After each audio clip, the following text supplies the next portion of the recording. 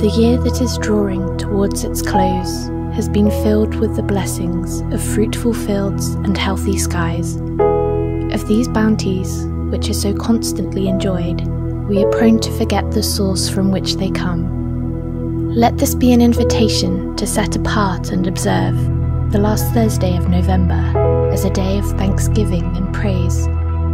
For the gracious gifts of the Most High God, we gratefully acknowledge with one heart and one voice. And in this season of abundant contemplation, may we gather, give thanks, and rejoice.